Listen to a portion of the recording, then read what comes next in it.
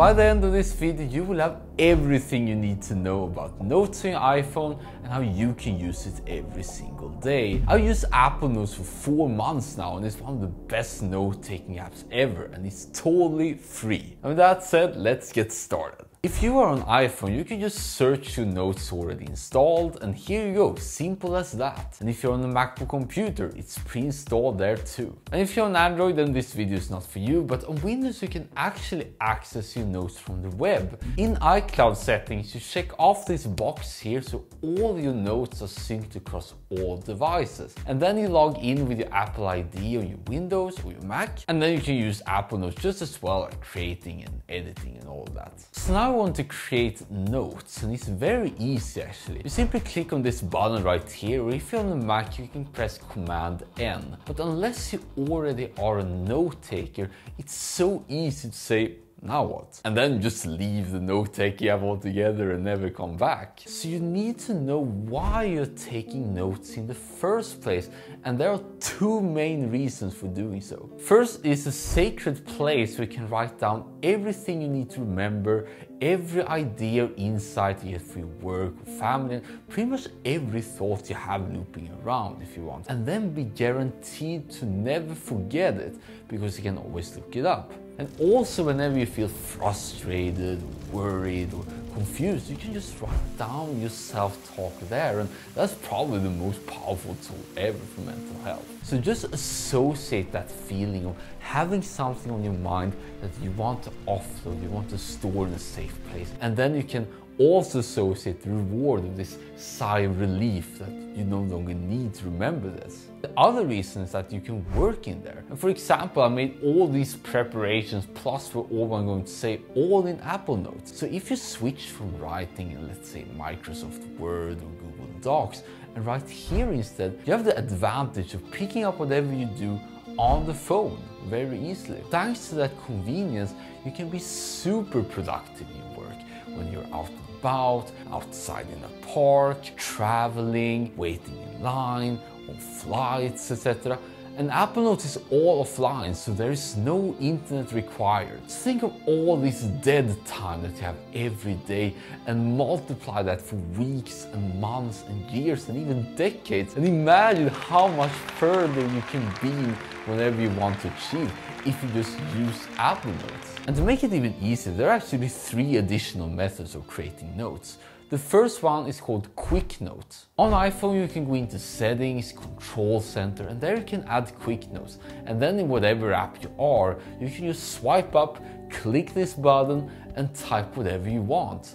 And then whenever you finish, you just close it while being in the same app. And in the Quick Note settings, you can also decide when that Quick Note resets. Normally there's a new Quick Note every time you do it, but one tip I found is to put it once a day instead, because then you can get a daily note feature, because officially there aren't one, but thanks to Quick Notes you can do it, where you can call it today's date, let's say 28th of March, and then you can jot down everything you come across that day. Daily journaling has never been easier. And on your Mac, in whatever application you're in, you press both the FN key on the bottom left and Q, and then you can type whatever you want.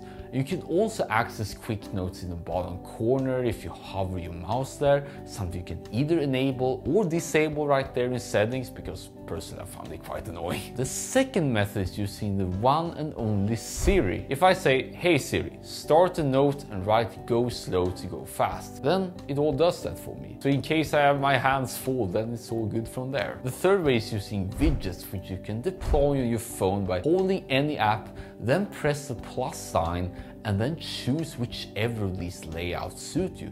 And then you can go back to specific notes or to the recent notes. Next up, there are tons of things you can do inside the notes. First of all, you can just write normally. And in terms of formatting, it's quite basic with bold, italics, underline, strike through, 3 different kinds of headings, monospace, and also bulleted lists.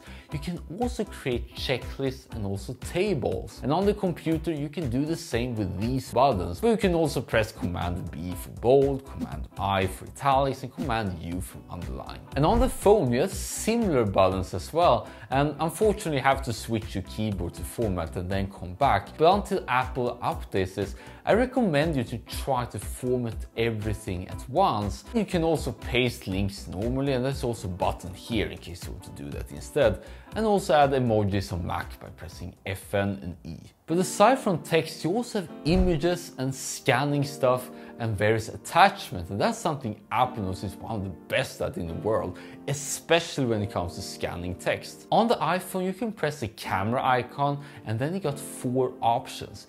You can take photos as usual or select previous ones you've taken. And then if you have a physical document, you can hold the phone above and it will be imported as a picture. But even better is the scan text, and then iPhone's live text feature will recognize the written text. So that's extremely useful if you're dealing with a lot of paperwork and want them on your phone instead. You can just use scan text. And on Mac there are also different ways to add images. You can do it via photos here, copy from other places, or simply drag and drop. You can also drag and drop any file, let's say this screen recording over here, and then you can simply watch it within the notes, which can definitely be useful. But here's the coolest thing.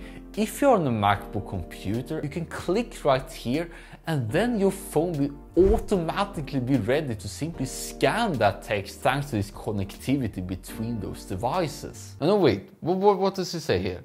Ah, okay. So if you found this video valuable so far and want to learn more about note-taking and AI and apps and productivity in general, then you can hit subscribe right here. But we're not done yet in terms of formatting. We also have this button on your phone. You got all these different pencils here. We can play around by simply writing with your finger or Apple Pencil if you have one. You even have a ruler so you can draw straight lines, or an eraser to remove stuff. And through this plus icon you can also insert text, insert various shapes, or even your signature. So if someone requests an autograph from you, you know what to do, right? And you can edit these drawings later using the lasso tool, which you can simply draw around the part you want to move, and then you can simply move around the specific part and change size and so forth. And while you cannot draw on the Mac, you can do the same thing like we did previously with scan stuff.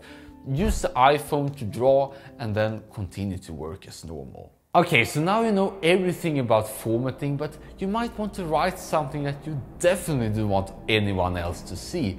And fortunately, you can lock these notes. You lock notes by clicking here on iPhone or on Mac. And then using your password, or more conveniently Touch ID or Face ID, you can simply adjust so whenever your finger and your face come along, then it's all revealed for you, but not for everyone else. And in case those everyone else come along, you can click right here and then it's all locked again. And because it's all integrated within Apple, many people trust it so much, so they put their actual passwords in there. Or I would recommend you to use some proper password managers, like for instance Dashlane or LastPass. I'm not sponsored by them, by the way, at least not yet. Next up, you want to find information you have written before, and especially when you have a lot of notes. By either clicking the dots on iPhone or pressing Command F on the Mac, you can search within the note itself and then also be able to replace words just like with any other standard word processor. Of course, you can search normally using either the search bar over here